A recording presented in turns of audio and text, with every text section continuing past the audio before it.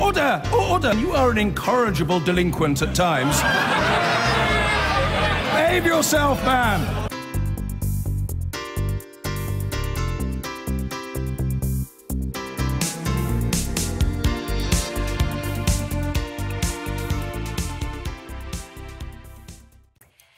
Now here, Wakefield City Academies Trust has pulled out of running all of its 21 schools just days into the new academic year.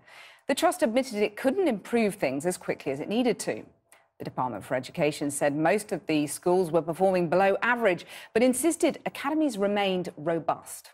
They were hailed as a schools revolution.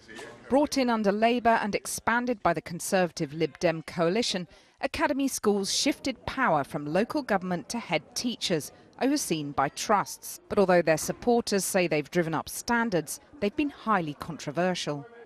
Last year, then-Chancellor George Osborne announced all schools must become academies by 2022. The plans were later abandoned after strong criticism from teaching unions. Opponents argued that academies needed far more oversight, that changes have come in too fast, and trusts have too many schools to manage. Today, Wakefield City Academies Trust announced it had asked the government to re-tender its schools, after concluding it couldn't make the improvements many of the 21 schools needed.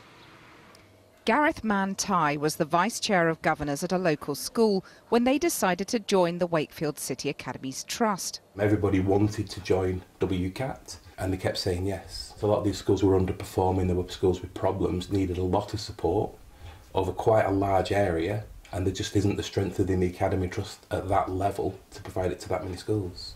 The Education Department has defended academies, saying academy trusts operate under a strict system of oversight and accountability, more robust than in council-run schools, allowing us to take swift action to deal with underperformance, including transferring schools to new trusts where necessary.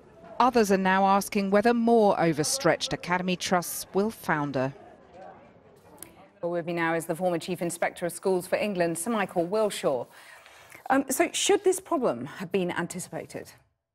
Well, first of all, I'm a big fan of academies because academies have brought in greater energy and vitality into the system, bringing in outside providers. A lot of them head teachers, successful head teachers. Has worked in a lot of these trusts, and there are many trusts that are doing a good job and their schools are doing better than the local authority schools that they took over. But there are two important issues that Ofsted highlighted when we looked at a number of trusts and the performance of underperforming trusts. The first one is due diligence.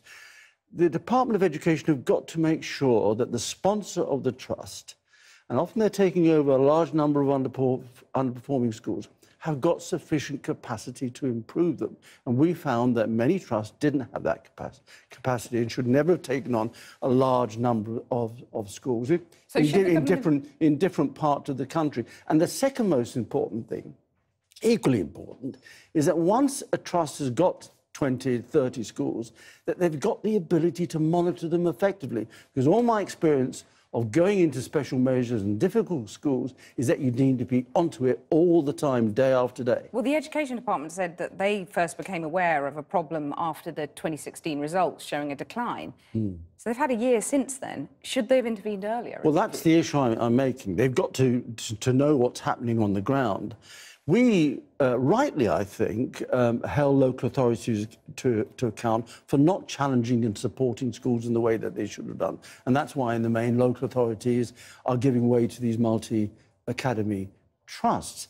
But we blame them for not intervening and supporting schools in the way that they should. We mustn't make sure that that issue is replicated in these trusts, and they must have the capacity to intervene very quickly. But do you think this is a one-off, or is it a problem in other models? In my letter to Nicky Morgan, when she was Secretary of State, where we identified 7 large underperforming trusts, we said there's a bit last year. That's right. We said that there were these two issues of capacity and monitoring, and we found that there were schools belonging to one trust in the Isle of Wight and in Northumberland. And, you know, how you can monitor schools across the country in that way is very, very difficult. So and that is not surprising that, that trust did badly. But are you surprised that, given that you wrote March 2016, that this trust was allowed to go under? No, I'm not surprised. As I say, unless these trusts, which are taking over underperforming schools, have sufficient capacity to improve them, have a plan to improve them, and have got the staff and leadership skills to improve them, then they're not going to work. And some of them obviously haven't got that capacity. So should this isn't the first time it's happened. So the second, actually, but I mean, should the expansion of multi-academy trusts be halted now? No, it shouldn't be halted, but unless the department ensures that they're getting the right people to run them, that they have the capacity to improve difficult schools with a long legacy of underperformance and failure. Unless they have the capacity to monitor them, we've got this new tier of oversight, if you like. Local authorities are no more. This new tier of oversight called regional schools commissioners, reporting to a schools commissioner in Westminster. Unless they have the capacity to intervene, to know what's happening on the ground and intervene quickly, this will happen again and again and again. So do you think that will happen? It will unless those issues I've already referred to. But do you have confidence those issues will be addressed? That's up to the Department and the Secretary of State. And not up to you anymore because you've retired. Thank you very much, Sir Michael Wilshaw, for coming in.